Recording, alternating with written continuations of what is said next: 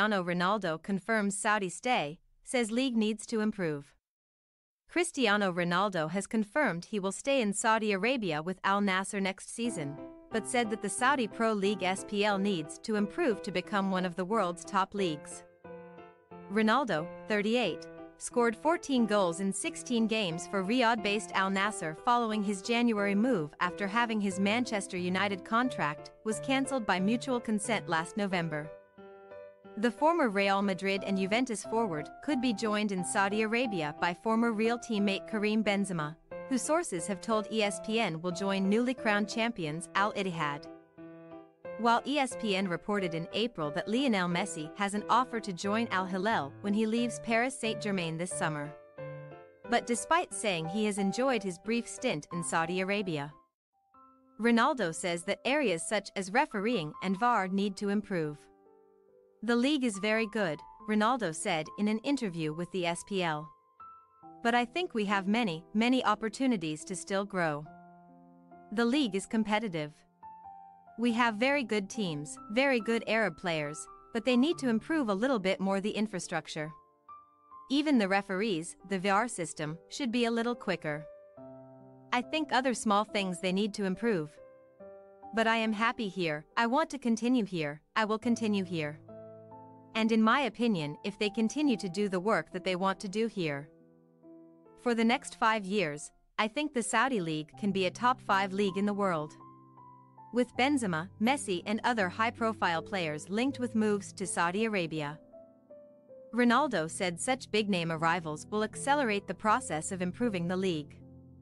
"If they are coming, big players and big names, young players, old players, they are very welcome because if that happens, the league will improve a little bit," he said.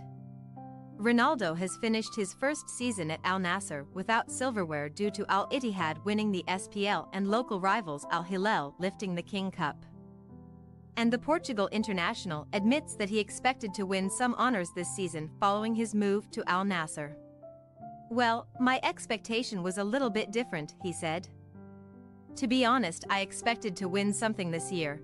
But it is not always the way we think or the way we want. Sometimes we need passion, consistency, and persistence to achieve the best things.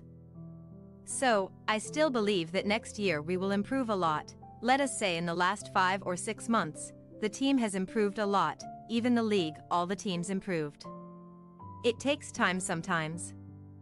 But if you believe and you think it is your goal, I think everything is possible. I expected to win something this year, but we didn't. But next year I am really positive and confident that things will change. And we go in a better way.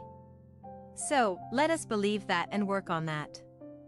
Ronaldo, meanwhile, said that adjusting the culture in the Middle East has been a challenge. "One example is in Europe we train more in the morning.